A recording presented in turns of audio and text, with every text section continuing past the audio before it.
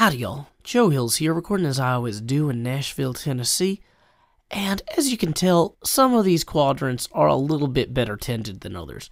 Now, as I was thinking about how I wanted to further improve all of these pieces, like, it's not good if I just do the same thing in every quadrant. People would be like, why even, separate this into quadrants? Besides the fact that the original map by Tracy and Laura Hickman and the 1983 i6 Ravenloft supplement for Dungeons & Dragons indicated that these should be separated into quadrants. Come on, Joe.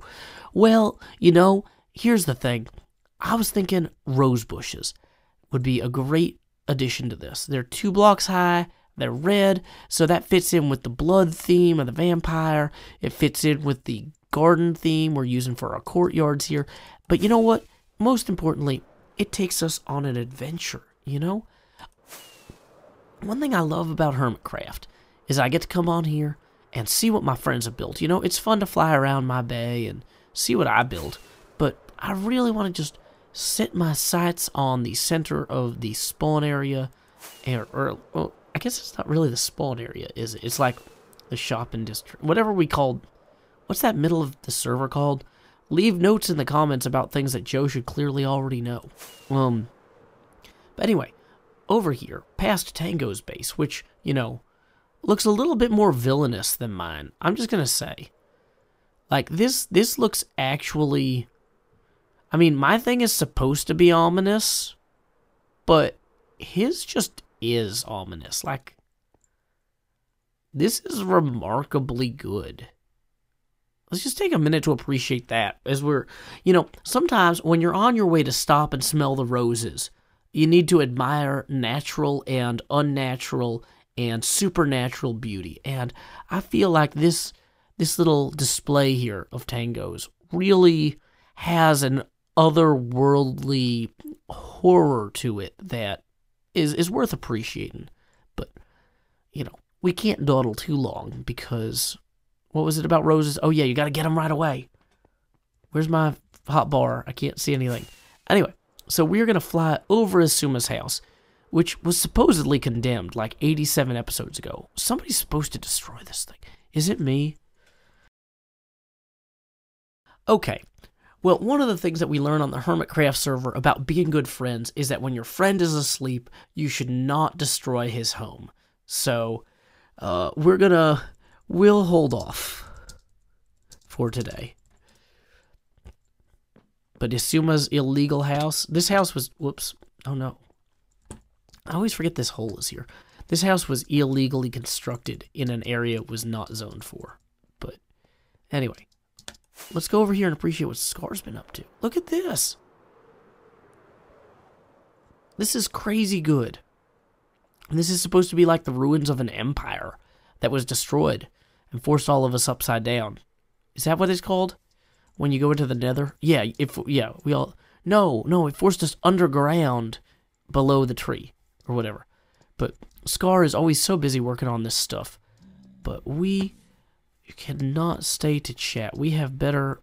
How do you get into this thing?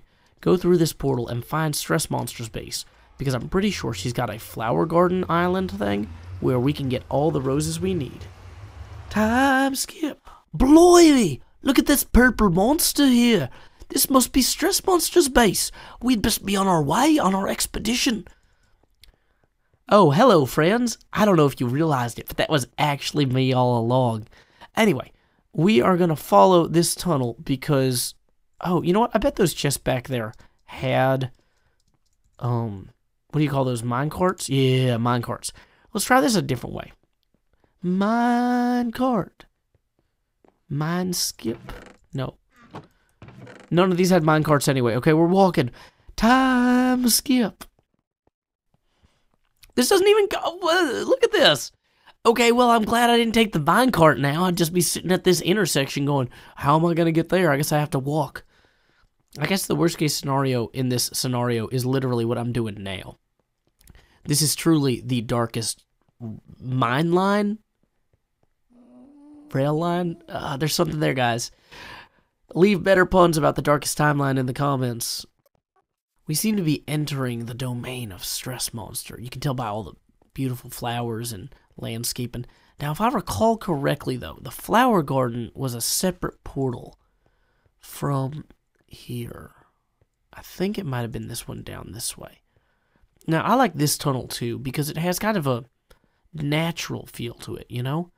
It feels connected to the plane of existence from which it originates, you know? It doesn't pretend to be something it's not. Anyway, here we are in Stress Monster's little flower garden cage. Now, there's supposed to be some trick where you stand on here and bone meal generates a whole bunch of flowers, which is neat, and I actually kind of do want to do that. Now, where do the flowers go? Now, it's generating a lot of poppies and some alliums, which is fun. I wonder... I guess I could replenish this with bone meal if I... But this probably won't generate the double height rose bushes that we actually want to get with our shears here. So what we're going to do is we are going to do a little double jump. Then, like Icarus, we will fly directly toward the sun. Oh, wait. No. Bad idea. Waxing wings, that's right. Okay, so we're going to come back here. Whoa, that's really cool. Well, I see now where she made her map. It's just literally right here. Okay, where was I? Waxing wings, rose bushes. Yeah. Okay, so here are some rose bushes. What we are going to do is we are going to use these bone blocks to create bone meal. Then we will munch on the bone meal. Nom, nom, nom, nom, nom. And hopefully we'll get a bunch of red bushes. Wow, this is actually insanely effective. I had no idea that this... 27. Goodness gracious alive. Is there a way that I could find one of these that's not literally next to a cliff, though? Just in terms of my own safety? Oh, wait, can I get more of those, too? This changes everything. These are so, like, pale, and they're perfect for, like, that sort of environment, too. So we're going to take a bunch of these. I clearly should have brought more bone meal. I regret now underestimating that. But the ones I bring back, I can just use with the bone meal there. So now that only seems to work with the double height bushes, which is interesting. Let's go find one of these that's not actively, you know, next to a cliff, as I said. So much better. See, this feels safe, you know? Like I'm just hanging out with a bunch of thorns, and what are the odds that, like a spinning wheel, they will prick me and I will fall asleep forever?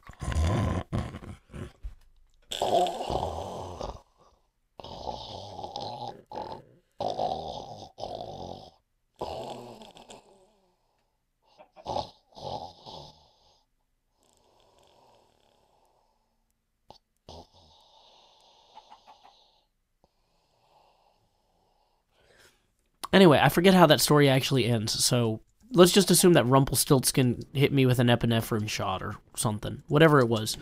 Yay. How do you get back into this thing? Okay, so there's got to be a way to get up. Is my elytra gone? No. Dang it. Why didn't I bring ender pearl? I did bring ender pearls. Why didn't I tell myself that I'm better at planning than I ever think I am? Great. So, we are just going to run this back and... I don't know, make plants. Yay! We have done 2 quadrants of courtyard landscaping. Now the 3rd quadrant is quietly awaiting the blood red of rose bushes, pallor of lilacs, something that's scary mixed with some flower vocab. Okay, so let's go ahead and just run back down this rail line in like massive quotation marks. Like I don't know if I can make quotation marks large enough in Minecraft around the word rail line, because yeah, that build limit, it's just too low. It's too low.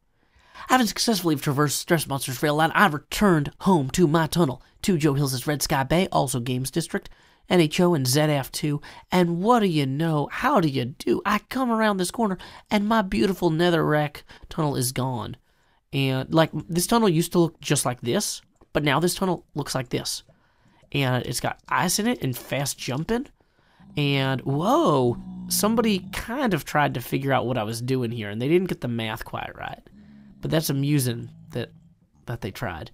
Also, nobody, literally nobody has actually sorted out what this is yet. I'm just saying. But anyway, where was I? Apparently this tunnel here is like a thing. So that's cool, having like a real tunnel that leads to my base now, besides the general nether hub thing that I built. But yeah, super cool. But I'm excited about that. I think False probably did that based on how everything looks. But let's go ahead and run back through and get started on planting that other quadrant. Time skip. The first thing I did upon my return was to come through here and just carpet over all the lights. Get rid of the grid, kind of get this quadrant looking ship-shape again. But then, the next thing that we want to do is we really want to come in and we want to get some of these bushes going. And I was trying to figure out, like, where those should be. Should those be, like, along the back wall here? Kind of thing? Further out? Like they're... I think that further out makes sense because that's where... Or, like, against walls, that's where things are, like, less likely to be trampled or eaten by animals or horses. Now, I don't want these to be spaced regularly, though. Or... Oh, in front of this window in some ways is interesting. But I don't think there's actually... Whoa. Did I break that in a bad way? I don't know. Okay. So anyway, we can just kind of put some of these kind of scattered around the outside walls here. And the fact that these weren't in the first area is going to make this seem a little... Now, having those two right there, actually, I do like. Yeah, it's too symmetrical. No. They're gone. Well, yeah. But kind of having a few of these sickly, pallid lilacs as well will kind of give this more pop, a little zest, a little zing, a little zazz, just to kind of jazz the whole thing up a bit. And so, like, kind of having one there, having one maybe somewhere along, like, here, or out a bit more like this. I don't want to go, like, just like red, pink, red, purple, red, purple. I want to vary it. I'm just kind of playing with it at this point. Because, like, to a certain degree, like, maybe it's just better to have, like, a whole bunch of these everywhere. And make it feel more chaotic than if we obsess about it, it's gonna be wrong. So, like, let's just play with it and see what works, This is part of design, is sometimes you throw the spaghetti against the wall to see if it's cooked. And I'm not sure if it's supposed to stick or if it's supposed to fall down, but I do know that you're supposed to throw it. And have I been throwing it? No, not really. I've been placing things instead of just experimenting and experiencing them in a pure and creationatory way. So, here we go. Just throwing plants down. Enjoy the ground, plant. It's your time to shine, or dine on the mulch from the ground. I don't know. Having these in small clusters, though, does just feel more natural. So, yeah. I'm not sure exactly how I feel about this. Part of me says I should just keep throwing more down until, like, because right now I keep asking myself, is this good enough? What more could I do? And the answer is, like, I don't know, put more in. So I should just keep doing this until the answer to what more could I do is literally nothing, you're done. Also, I'm realizing this door probably does need, like, a walkway kind of leading toward the stables area here, or, like, toward the path. Like, there should be, like, a clear kind of thing. Yeah. Okay, I think that's a little better. Dang it. I don't want those to be aligned. This is Dungeons & Dragons. There's no alignment. Or there is, but only for story purposes. Use it to make your character better, not to box yourself in. Okay, so we come through here, and it's been pretty plain. But the fact that there's no flowers out here, when you start seeing them through there, makes you think, okay, there might be something more visually interesting over here. Oh, okay, this is different. What's going on? We've got this we got this building jutting out here, which is still part of the castle, but it's jutting out. We got the chapel here. We got the stables here. Yeah, this is feeling just better in ways I'm not entirely sure of. I feel like it's gonna come together, or it has come together, but that I'm possibly unable to appreciate which of the two it is. So we're just gonna, I don't know, keep throwing plants on the ground. That's where they go. Like, it's like, where do your toys go? In the toy chest. Where do your plants go? In the ground? Yeah, that's exactly it. So we got like a few small lines kind of set up there. I almost want to add some small terracing to this, but it's really not intended to be terraced. This is not a terraced act. No, it's not an act, it's a courtyard. Dang it. That was almost a pun, guys. Almost. But you know what? I think that we are going to wind this down. Well, what rhymes with lilac? Buyback. That's not a good rhyme. Okay. I mean, it's not funny. Okay. So, yeah, I think I'm getting a little tired. We're going to end this episode here before we workshop ourselves to death on things that rhyme with names of flowers. Okay? You might think I'm crazy to give up on rhyming things with daisies, but I don't want to be a didact about all these lilacs. So, here we go. Let's just look around at this. This was a good episode. We got to visit some of our friends. We got to see what they were working on. We didn't demolish our friend's house while he was sleeping because of friendship? Yeah, let's say friendship. There's a little bit of a gap here that we're going to deal with. I don't want these directly adjacent. But, yeah, core concept. This is a good use of space, and we're doing it. We did a thing that is working well here. So, great. Until next time, y'all, this is Joe Hills from Nashville, Tennessee. Keep adventuring.